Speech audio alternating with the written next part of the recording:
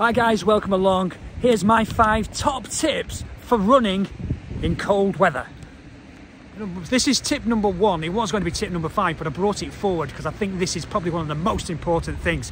If it is icy, do not run. Simple as that. If it's icy, do not run. At the end of the day, your goal is to get to the start line fit, well, and ready to race.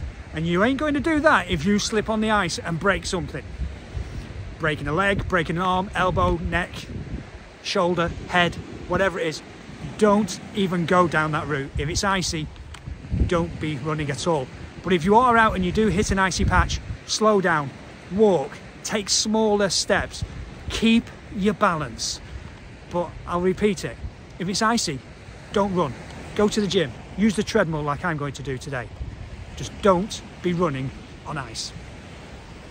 Tip number 2, dress in layers. Wearing multiple layers of clothes will help you regulate your body temperature and retain heat. Make sure to wear a base layer that is wicking so it draws the moisture away from your skin.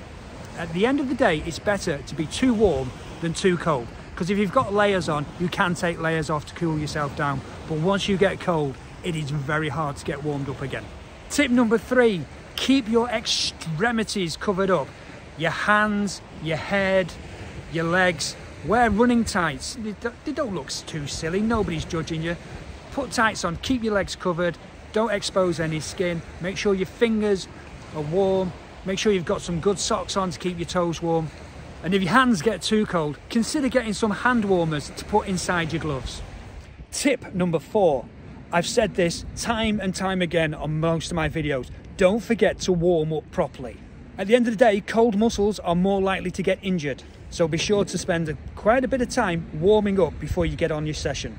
This can involve running slowly, a light jog, star jumps, skipping, anything to raise the body temperature, to get the blood flowing and to actually get those muscles and tendons ready for the hard work of the session.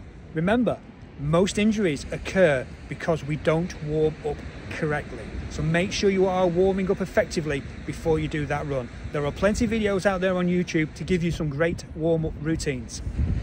And finally, number 5, stay hydrated. We always think about keeping hydrated when we're out in the sunshine, but it's equally important to keep hydrated when we're out running in the cold. So be sure to take a bottle of water with you or your favourite isotonic and just sip to thirst. Keep hydrated in the sun and in the cold. Thanks for watching. I hope you find those 5 tips of use. If you haven't done so already, please hit subscribe on the button below, turn on the bell notifications, and if you can give this video a thumbs up, that will be absolutely great. I will see you next time, hopefully when it's a little bit warmer.